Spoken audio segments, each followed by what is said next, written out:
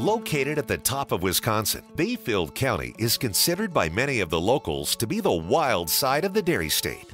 This is a place of majestic beauty, with national treasures that include the Apostle Islands, the natural wonders of its sea caves, and rugged sandstone cliffs that frame the clear waters of Lake Superior. This is Bayfield County Wild. Hello, everyone, and welcome. I'm Nancy Christopher. And I'm Mary Motif, Director of Bayfield County Tourism. Happy New Year to all of our listeners. And you know, there's a lot to be happy about in Bayfield County, particularly for those who love to cross-country ski and go snowshoeing. This area is a hub for outstanding Nordic trails. Tell us about what makes such great skiing up here, Mary. Sure. Two of the main things that make it such a great cross-country skiing destination are lots of public land and dedicated volunteers. We have an incredible amount of national forest up here, as well as county forest, and it makes for incredible skiing. The terrain is varied, it's gorgeous, and it's well maintained. And we have a lot of different volunteer groups that partner with landowners, whether it's public or private landowners, to maintain 9 different Nordic ski trail systems in Bayfield County. But one that is a little bit different is Mount Ashwabay. It's a nonprofit organization that runs the hill. It's the Ashwabay Outdoor Education Foundation, and they have incredible trails there as well. But they actually have not only volunteers, but paid staff that are dedicated to making that a really great place. They also have something you don't think about up here, and that's downhill skiing as well as cross country. And here to tell us about it is the operations manager, Doug Olson. Welcome, Doug. Thank you. Hey, Doug, you're relatively new to this position, but not completely new to the area. Tell us a little bit about how you ended up at Mount Ashwabay as the new operations manager. It's an interesting story because I grew up skiing at Ashwabay and, started there when I was 5 years old, literally 50 years ago last season. Nice. Wow. Because of my experiences at Ashwabay, and this has happened to a lot of local kids. What you learn at Ashwabay are really, really good skiing skills, and then because it's such a small, family-oriented area, you learn some very good people skills as well. There are a number of kids from Ashwabay that have taken jobs at ski areas in the West as instructors. They show up for the first day, and they see how well these kids ski, and then they see how well they talk to other people, and you're in, it's a simple transition. So is that what happened to you? That's literally what happened to me. And I worked out in Colorado for 20 years in the ski industry there. And then have always wanted to get back here because, I miss Lake Superior and I miss rain in the summer. And it's just Bayfield's a beautiful little town. So this job opportunity came up at Ashwabay as operations manager. And because of the experiences I had in the ski industry, not just as an instructor, but actually putting on events and race events, got to know what is food and beverage about, what is snowmaking about, what is patrol about. So had a lot of experience in those different areas. Sort of made me qualified for the Ashwabay job, and I applied and got accepted, and here we are. It's so great to have you here. I really enjoy it. Well, and it's a great time to be in Bayfield County, too. How many inches of snow is there up there right now? We had a great snowstorm in December that it literally snowed 30 inches overnight. And then it snowed again. Yeah. And again. And it just seemed to keep doing that. It's not stopping. Yeah. So as far as the snowpack out in the forest, it's literally between your upper thighs and your waist. Very, very deep. Wow. And then the snowpack on the hill, of course, that gets compacted more. And on our Nordic trails, of course, it gets compacted a little more. So we have anywhere from 1.5 feet to 3 feet of good, solid snowpack. In places where we've made it, there's even more, but we're really looking good for the rest of the season. You really are, and there's lots to do up there. Can you tell us what people can experience at Ashwabay? Well, alpine skiing, of course, but we're really trying to push our Nordic skiing trails. We have over 40 kilometers of Nordic trails that are groomed by a volunteer group called Bayfield Nordic, and the agreement between them and Ashwabay is they groom the trails, we maintain and put fuel in their equipment, and it's a great arrangement. They have equipment that's ready to go. They don't have to worry about maintaining it. They don't have facilities for it. So our grooming is spectacular. Our trails are unbelievable. The geology there, the forest there is unlike anything else in Bayfield County. We also have a fat bike trail and snowshoeing. And ski joring too, right? And ski joring as well. We have a designated dog trail. A designated dog trail. Tell me more about that. We have mixed user groups, and Some skiers don't like dogs on the trails, and some dogs don't like skiers on the trails, and some mix quite well. So we have a designated route. With the amount of snow we have right now, it's hard to walk a dog on a road, and you can't get out in the forest with your dog. So to have a designated trail that's groomed and packed, your dog can get out there and turn himself loose, and you're not worrying about cars or anything like that. So it's really great and gets a lot of use. Do you have to ski with your dog, or can you snowshoe with your dog? You can ski with your dog, you can snowshoe with your dog, Okay. or just walk with your dog. Nice. Wow, that's great. So what about special events? Is there anything to look forward to? We have our Summit Ski Race, which is first weekend in February. Everybody calls it the pie race because volunteers and people that put the event on bake a tremendous amount of pies and treats and cookies, and they love it. You can't walk out of there without taking something home. There's door prizes and things like that. So, But the pies are the prize? the pies seem to be the prize. I have not seen it yet, but I'm looking forward to it, and everybody's talking about it. We're trying to do more events. As a recreation area, we have an obligation to create events that put people in hotel rooms and put them in restaurants. So that's something we're striving to do. We are working with some lodging partners, and we're trying to get their rooms rented in, early season, like in December. We had snow cover then where other areas may not have that, down in Milwaukee, for instance. So, a family could come up and rent rooms, do a full weekend of skiing, and get reasonable lodging rates. Well, it's a family-friendly place, and it's very affordable. Yes. As far as the alpine side of things, and Nordic, anybody under 9 is free of charge. There's a $5 rental if you're aged 4 to 10, I think. That is super affordable. But it's always going to be a ski area where you can drop your child off in the morning, they can meet their friends, and they can ski all day, and you can pick them up at 4. And I can attest to that. I spent Yeah. many trips up there with the kids, and sometimes I would hang out and get work done in the chalet, and then sometimes I would have to drop them and run errands. Yeah, and there's other parents around. The ski patrol is very proactive in working with kids, and it's a really safe, family, fun area to ski. And the kids love it because there's a grill there. They can get French fries and Yeah, it's, French fries make the world go around. Right? So, and that and a pizza slice. So Plus, they learn to ski early on, and that's always a great thing to do.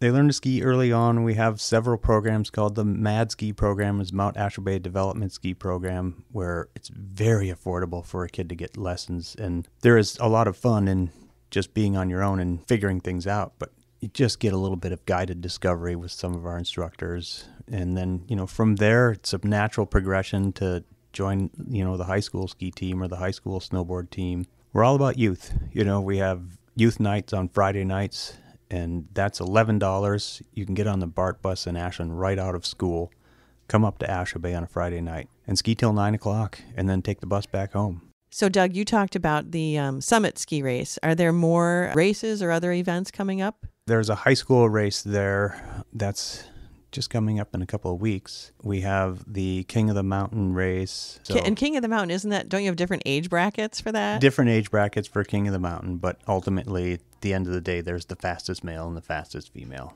Okay. And we have chairman of the board, which is the weekend before that, which is snowboarding only. Awesome. So- Very fun. Those are pretty local events. But it is a lot of information to take in. So how can people Yes. learn more about Mount Ashwabay and the trail conditions? MountAshwabay.org for sure. And then our Facebook page is Mount Ashwabay Ski and Recreation Mount Area? Ashwabay Ski and Recreation Area. I'm on it so much updating that I don't even recognize the title anymore. That's okay, and we'll put all that information in our show notes. Thanks, Doug. We talked briefly about the dog-friendly trails for snowshoeing and cross-country skiing, but if you don't have dogs, you can also watch some fantastic sled dog racing. So when we come back, we'll have some special guests to talk to you about 2 different sled dog races that take place in Bayfield County. We hope you'll stay with us. Home of the annual Barstool races in February, the Black Bear Inn and Restaurant in Drummond has been a gathering place for locals and tourists since 1948. Experience our inventive cuisine, attentive service, and friendly atmosphere. Our extensive menu includes burgers, sandwiches, Italian dinners, steaks, fish, and chicken. There's a different dinner special every night of the week and all-you-can-eat spaghetti every day. Come and see what makes us one of the most popular restaurants in the Northwoods. There are also 3 rooms available for rent at the inn that are very affordable, with 2 double beds in each room. Find the Black Bear Inn and Restaurant on Facebook to find out more. Welcome back. There are 2 popular sled dog races coming up in February. Jen Dale is here to talk about the area's original race in Bayfield called the Apostle Island Sled Dog Race, and Rob Lombard is joining us to talk about the Northern Pine Sled Dog Race. Let's start with the Apostle Islands race. When is it, and what's it all about, Jen? So this race, it's always the first weekend in February of every year. We try not to change that. That allows area mushers to, a lot of times they like to do a circuit, and some other races have a little more issue with the level of snow that they can get. We never have a lack of snow. Most years we get tons of lake effect snow. This year in particular, we got just swamped in December, and so there should be no problem with trail pack, and we shouldn't have any issues getting the trails all packed. How many teams are expected to race? Each year it varies a little bit. On average, we see anywhere from about 45 to 65 teams. Nice. That's a nice amount. And this is the 25th year for this event. Do you have any of the history to share about it, or what makes the event so popular that it's been going on for 25 years? I think the biggest draw is just how beautiful it is up here. People have come to know our area as one of the most scenic routes. Because we get so much snow, we do have steep hills that offer challenges, but in some ways it's soft trails, not in soft like it's mushy for the dogs to run on, but it's not quite so taxing as some trails that are over rocky bases. We basically have sand or clay base, so it allows for more gentle sloping hills, and then we also get scenic views of the lake. There's several spots along the trail that if you're not too busy watching your dogs and you take a look up, you'll get glimpses of the islands. It is really a peaceful feeling when you're out there and after the dogs have settled down and it's quiet and you're just literally swooshing through the forest and then getting the glimpses of those lake views. It's pretty amazing, isn't it? Yeah, it's just awesome. I've raced in it for, I think this might even be the 10th year. And once you get through the starting chute and everything calms down, everybody spreads out, then you're just out with your dogs on the trail, and that's all it is. So speaking of the start, that is the exciting part for people who come and watch, is seeing the dogs and how excited they are as they're getting ready to race. Do you want to talk a little bit about spectators and what they can do? So the best place is to come to the start line. Usually the biggest teams go out first. We have a 10-dog class. Usually that's a little bit lower in participation, just a handful. And then we have an 8-dog class, a 6-dog class, and then a family fun rec race. That's up to 6 dogs.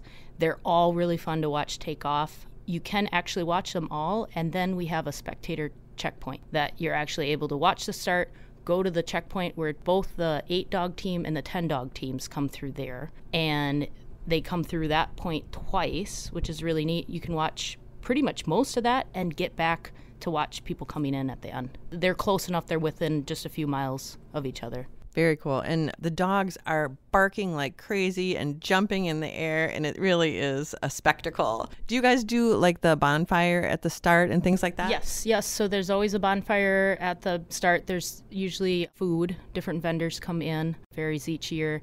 And then at the spectator checkpoint, there's a bonfire there, and it's usually more local people come, and they have like hot dogs and brats and whatnot. Kind of a little party atmosphere, I hear. It is. Are there other events taking place that weekend that kind of tie in with the race? You know, during the weekend, each evening, there's something related to the race going on. Like the first night is the musher meeting that the public is welcome to come to as well. Usually that's where we have quite a few volunteers that come in and help with the race. We need them. It's not possible to put this on, and it's so helpful to have so many people come in. There's usually a spaghetti feed that night, and then Saturday night, after the first day of races, usually we get some guest speaker that comes in. Sunday, it pretty much wraps up after the race. There's a quick award ceremony for the mushers. And then usually most mushers are trying to get home that night and get their dogs into their kennels. Sure, makes sense. Where can people sign up to be a volunteer or just find out more about the races? So if you just go to the Bayfield Chamber, there's a link to the Apostle Islands Sled Dog Race right there. And then there's a whole I think it's called volunteerism package that you can sign up for. Awesome. And that's bayfield.org for that website. All right. Awesome. Thank you. How about the Northern Pine Sled Dog Race, Rob? When and where does that take place? This year it's going to be February 15th, just after Valentine's Day. It's a good date to remember.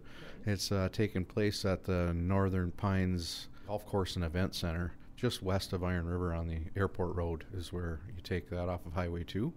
Is there anything different or unique about this race? Oh yes, there's several things that are unique to our race. Most dog races are a 2-day event. Ours, we concentrated on 1 day for a couple reasons. We wanted to kind of make it a little bit easier to get volunteers to deal with 1 day. And the mushers, actually, we got pretty good feedback last year from the mushers who raced that felt like it was one less hotel room, one less day of gas and dropping dogs out of dog boxes instead of being in their own houses. So that's one big difference. The other difference is really the Northern Pines Golf Course Event Center is a warm place to be.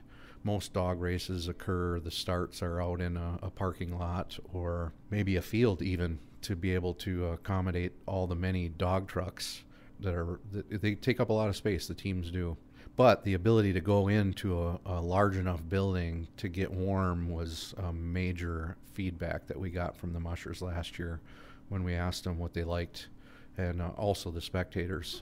Plus there's food there. Right? I can attest to that. It was really, really awesome to be able to watch the race. You don't see all of it from the event center, but you get to see a lot of it, and to have that ability to get in and warm up and grab some food. I think I had the best biscuits and gravy I've ever had that day. It was really awesome food. Yeah, not typical to have a breakfast option either. Usually it's some burgers or chili, and they had a great selection there. Yeah, they did a great job. So how fast did the dogs go?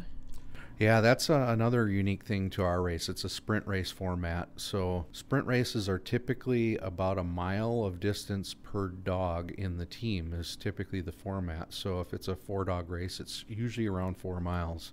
Ours, we're a little bit longer, but those dog teams will travel up to 20 miles an hour average speed during that race. And the open class especially. Now last year we had some really heavy snow conditions just before the day of the race that we groomed, but it still made it a little softer. And even with that, the teams were averaging over close to 18 miles an hour, which, if you think about that, try to get yourself to go 20 miles an hour with a snowmobile down a snowmobile trail that's windy. It's a challenge. So it's pretty exciting. It is, absolutely. I'm just envisioning, are there any tight corners? Are there spots that people have to be aware of? And do you get people tipping over at all? Oh, yeah. Yeah, we had a hairpin turn last year, and this is a place spectators can go see, watch teams too out there, that there were some teams tipping over, and the dog teams actually kind of getting away from them. And the volunteers out there helped out in them scenarios. But we've made some improvements this year. So the hairpin turns are gone. The mushers are going to like. But we do have we have a new bridge this year that crosses a creek that has some steep decline to it and then a steep incline after it that'll be challenging for them. That crosses the Muskeg Creek. So it's beautiful and scenic for them too. But yeah, especially the longer teams, the open teams with 14 dogs, are, that's 60 feet of dog team in front of your sled. There's times where they're going around corners and they can't see their front dogs. Oh my gosh. That's a little scary, actually, not knowing what's ahead. Yeah, I think we question how crazy the drivers are of those teams at times. How many different races will there be as part of the event? We have 4 different classes. Right away in the morning is our mid-distance class, we call it, which is when you start getting over that mile per dog team, it starts to get classified as a mid-distance, but ours is relatively short. It's a 26-mile race that 8 dog teams and less will compete in. Then we have a 4-dog class that starts after their start, but they'll be out on the trail at the same time. Okay. Then we have a 6-dog class as well that will go out, and then the open, which is the premier event that's in the afternoon.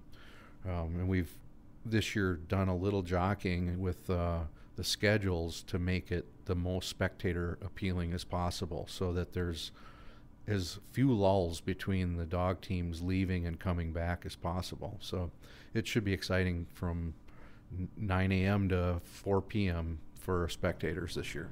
Awesome. Did you say that there were other places for spectators to be able to see parts of the race other than at the actual event center?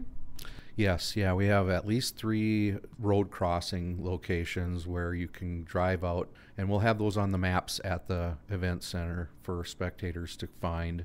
They're unique spots to watch the teams out on the trails. But like you said, the event center is a great place to watch them.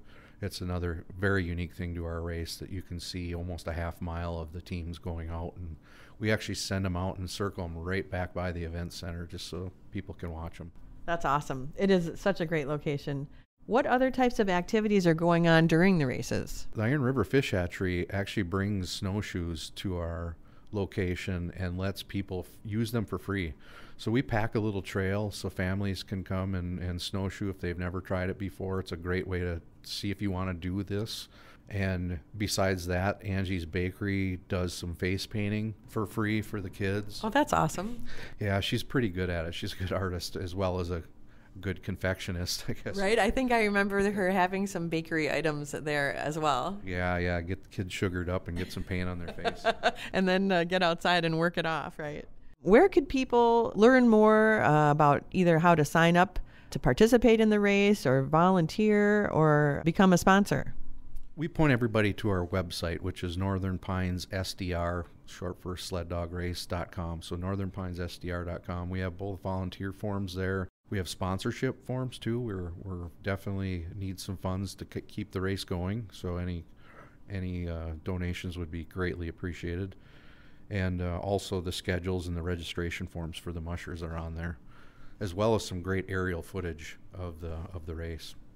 Nice. Rob, tell me a little bit more about those aerial photos. Who's out there doing that and what do they look like? Yeah, we've been lucky and we've got them again this year again. It was Air Fox Photography. He has donated his services to the race. He just appreciates that and wants to help so much for it. But a very unique thing. And go to our website and check out the footage of it. It gives you a taste of why you should come watch these teams. You can see them going through the course, through the woods. In fact, it gained some attention to the national level. We actually got contacted by the Sprint Race Championship organization. Wow. For ISDRA about potentially holding the championship race at our location. Oh my goodness. Yeah, due to that because of the aerial photos. We're not quite ready to that. We're slowly building and need to get a little more comfortable with the race for a couple of years before we're ready to commit to something like that. But it's a special treat. That's a great goal. Awesome. Well, thank you very much, Rob, for joining us and sharing some info about the race with us. Yeah, thank you for the opportunity. And please, everybody come and watch. It's a great family event and it's free. Thanks to you as well, Jen. Good luck with this year's race. Thank you. Coming up next, Nancy joins me to ring in the new year with some great events to attend in January, so don't go away. Bodine's Resort is located on the beautiful shoreline of Lake Superior on Chequamegon Bay near the Apostle Islands National Lakeshore. Featuring newly constructed cabins that are open year-round, Bodine's Resort has been in the business of welcoming guests to enjoy the best that Bayfield County has to offer for over 80 years. Whether you want to ice fish in front of your cabin, snowshoe under towering pines, snowmobile, or cross-country ski, Bodine's Resort is the perfect place for your next winter vacation. View our lodging options and modern amenities on our website at bodinesresort.com and stay in touch with us on Facebook at Bodine's Resort. Welcome back to Bayfield County Wild. We're starting the new year fresh with some amazing events and activities to enjoy this month. So what are some of your favorites, Mary? So again, of course, lots of fun things happening in January in Bayfield County, including more skiing. We start off with the North End Snowshoe Classic snowshoe race down at the North End Trailhead in Capel. That's an awesome little trail system down there. And then we have Ulu glassblowing classes that are continuing through January 12th. So that's your last opportunity this season to get some glass blowing under your belt, which is really awesome. We've got a Freeze Your Buns ice fishing contest at the Birch Grove Campground in Iron River on January 11th. And that's the same weekend as the Sleigh and Cutter Rally at the Northern Great Lakes Visitor Center. And also the Lost Nation String Band live at the Harborview Event Center in Washburn.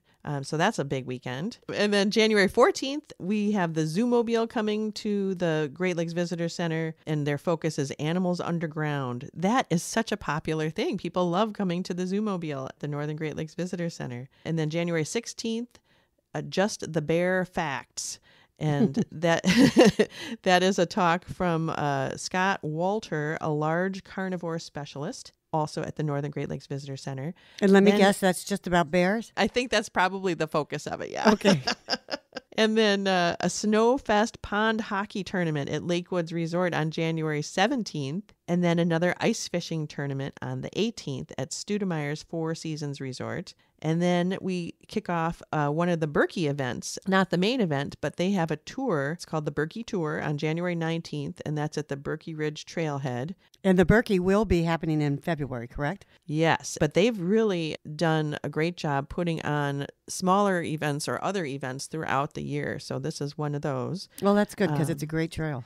It is, and it's incredible. And then January 25th and 26th, Red Cliff has their third annual winter powwow at Legendary Waters Resort and Casino. So if you didn't get to the powwow in July, this is another opportunity to come and take part in that. It's a really, really cool event. That's awesome. Anything else we should know about? Just the end of the month is that Apostle Island Sled Dog Race, January 31st to February 2nd. Keep your eye out because there are other events that pop up like candlelight skis and things like that we'll find out sometimes a little bit last minute. Right. And in that case, where can we find more information? You can, of course, check travelbayfieldcounty.com on our events page and also on our Facebook page. Okay, so what are we talking about next month? So next month, we're talking about everything ice. We're talking about ice caves, ice fishing. Cocktails on the rocks? Right?